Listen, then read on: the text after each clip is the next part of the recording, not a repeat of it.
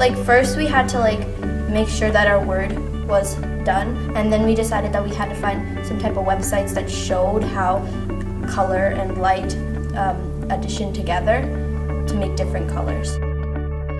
Once you have the app, you have to log in and create an account with your AISI.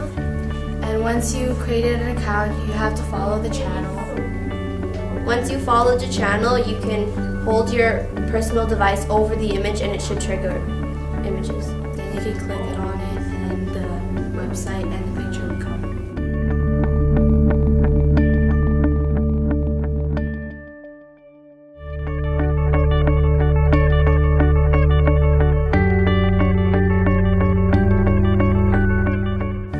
It makes it easier for us to understand it because we're using products that we're more familiar with, like iPads and iPods, and it makes it easier for us to learn without having to write it down all the time.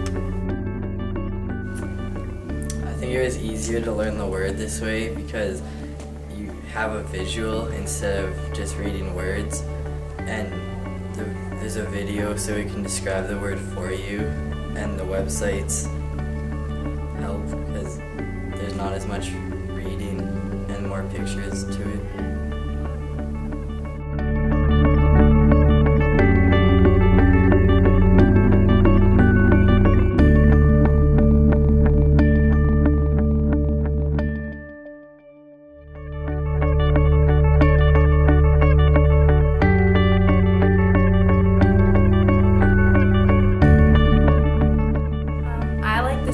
Using your AISI to learn vocabulary better because we get to use our own devices. Like I got to use my iPad and my friends get to use their phones, and I think it's a better way to get us involved and interact with what we're learning, so it's more like relatable. I think it's a really different twist on learning. Instead of reading from a book, using only the vocabulary that you can find in it. And it gives it, because you can also have people's different perspectives on how you're learning and the words that you're seeing. And it also gives it because it ties pictures in, and it can actually show you what that is.